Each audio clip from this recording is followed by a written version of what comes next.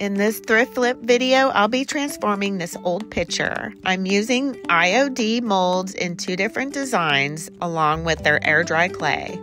I'm using both Gorilla Glue and hot glue to attach the molds to the pitcher. The hot glue dries quick, but the Gorilla Glue has a stronger bond. When the clay is dry, I'll use Dixie Belle chalk paint in the color Sea Glass. When the paint is dry, I'm going to use a white gel stain by Unicorn Spit, and I'm going to stipple it on with a brush.